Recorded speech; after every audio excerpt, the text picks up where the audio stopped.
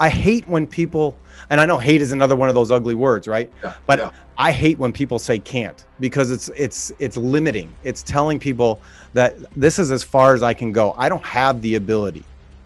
No matter how much time or effort I put into it, I will never have that ability. That's what can't means. And it's just not true. Unless you're a man and you want to get pregnant. You cannot do that.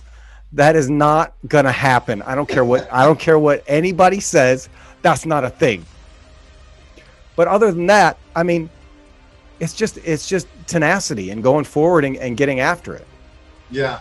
You know something? I am thankful. I'm thankful that he did it because he made it better. And I think this is that concept in life, right? And I tell people you need to stop and self-reflect. So, self-reflecting back on that moment, I had the option, and I always look at myself as I think my ego's in check. I really do. I'm proud of that. I know where I came from. And I think that the ability to self-reflect, take it back out of the garbage, use his feedback to make it better. Yeah, I'm proud that I did that. Right. you should be. I think that or I could have left the email and said, screw you. What do you know? I had a conversation with a guy the other day. We were talking about sales and everything, and he asked me if I thought I had an ego.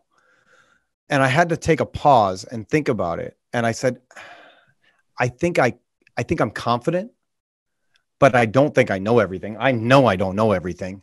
And I want to constantly learn and get better. I'm open to feedback. When people watch this, they can tell me I suck. And I've said that before. You can give me whatever feedback you want. The only thing is, don't say stop, because I'm not going to, because I enjoy doing it. So if nobody else likes it, I'm good with that. It gives me an opportunity to talk with you. So Yeah. if it wasn't for this small platform, you and I wouldn't be having a conversation today. We wouldn't be sharing. And maybe one person watches this and they take one nugget out of one thing. It's totally worth the time. Who am I to write this book? Right. Mhm. And I talk about the real heroes of the world. Yeah. Some of my soldiers in arms right now who aren't here anymore. Right. Yep. The true heroes in the police and fire and the healthcare workers and the doctors and the scientists who are finding cures for cancer and all that. Who am I? Right. And so I started writing my prologue, and I said, I'm nowhere near what these people and these professionals are doing to move our society. So what I did was I set an expectation, and the bar was really damn low, man. I mean, low. And I said, with these 109 or 15 pages, if I can move one person Yep. to do something different that positively impacts somebody else, then it's all worth it, right? Yep. Now that's a low bar, but if you think about it, why not set the bar low when it comes to say, it's like, I don't think I can do this, or I can't do this. Well, how about I can do this, but I'm just going to try this much first. At least you're going to go do it.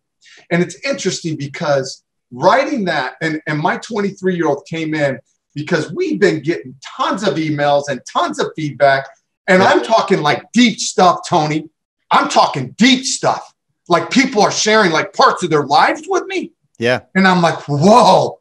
Yeah. And my daughter, and the first one comes and says, check it off the box, Dad. You already met your goal. That's it. And from then on, they've been coming in. It's amazing. So it has made me feel the concept of, I'm glad I put myself out there. And I think this just popped in my brain. I feel like self-doubt is a little bit selfish. So if you would have doubted yourself and not put that stuff out there, you would have you would have prevented any of those people from being able to have those same feelings that you did. Wow, that's a great. I love that. Yeah. And I think too many people stay in that space of fear that they don't have anything more to give. And they do,